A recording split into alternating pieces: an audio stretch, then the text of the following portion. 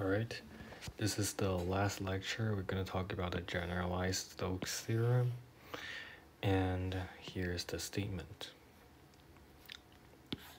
So K is greater than 1, and it was a compact oriented K manifold Rn, and we have boundary to induced orientation if it's not empty. And we let omega be a K minus 1 form, so we can talk about this differential form. Opposite Rn connected M. Then we have this integral are equal to each other. So these two are equal if it is not empty. If the boundary is empty, then we simply have this equal to 0, the differential of this form. And alright, so step 1, we just cover M by carefully chosen coordinate patches. So for P, interior point,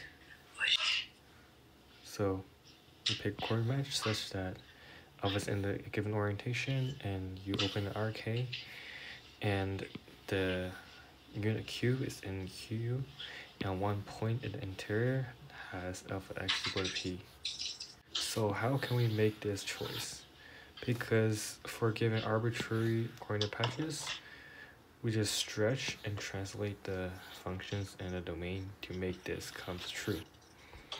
And we just make W to be the interior of this cube, and we let y equal to the image set. Then this is another zero coordinate patch. And for P is a boundary point, we pick that open HK, IK belongs to a subset of U, and a point this, so it's on the bottom face, open bottom face, such that now we set omega W to be equal to this set, and y is the image set, so it's on another coordinate patch. And because we know these three operations are linear, so this is our statement, right? That involves this integral, and also this differential operator. Now, this is linear, so if we show the theorem holds, if this set C can be covered by a single coordinate patch, if C can be covered by a single coordinate patch, then by definition, which is here, right, we have this is equal to this, and this is going to be equal to this because D is linear, and because since we proved that it can be done by a single coordinate patch, right? So these two are equal. This is our assumption, right? Because their support can be covered by a single coordinate patch because we're doing partition of unities. So we have this. So does their sum. So we can sum up them. We can sum them up, and we observe this sum. It's basically equal to this because this is linear, right? And this is a partition of unity, so this.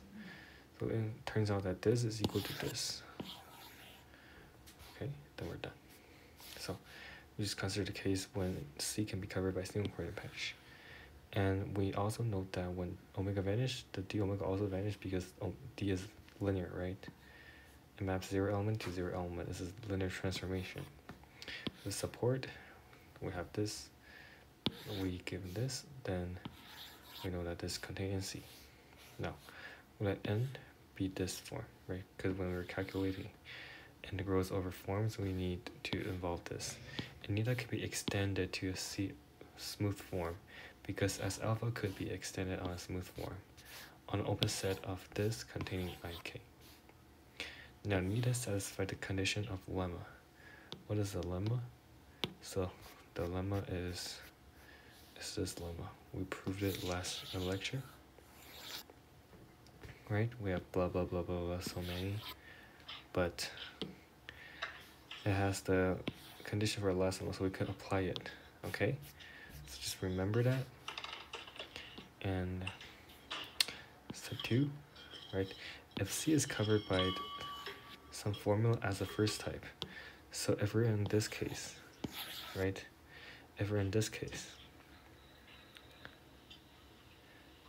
So first we do some algebra, and then we do this by definition, and this is equal to this because we're given this, and this by lemma we have this, okay, where B is the mapping what I talked about.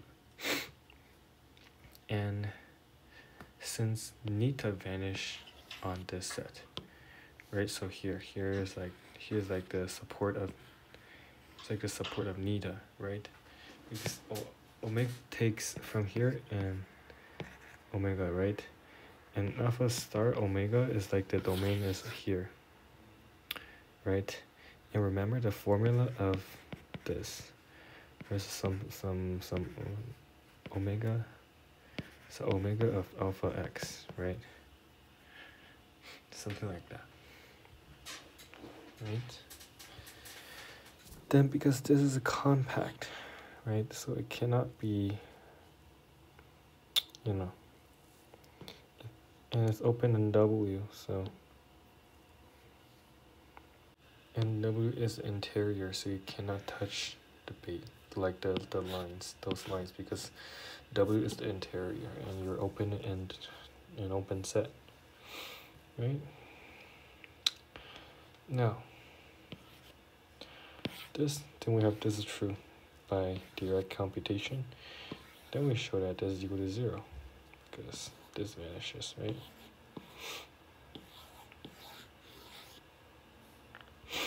Okay, so if this is empty, we have nothing else to say, so we're done.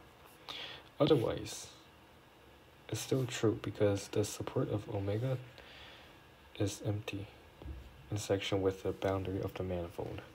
Here, we just still look at the diagram, right? So this, all the points in the support of omega is in the interior point. Like, all the points here are into interior points, right? All the points here are interior points. Then we can conclude that this is empty, so we have this is true.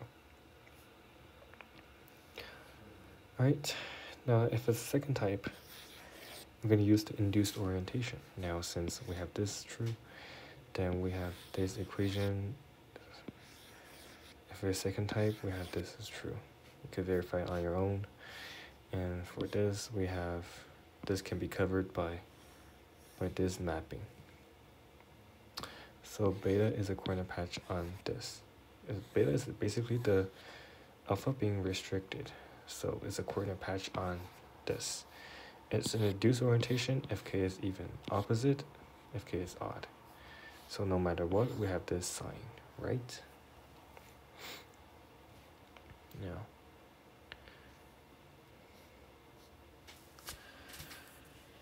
we have this to be equal to this. Then we apply the lemma, we have done, and we have proven the generalized Stokes theorem.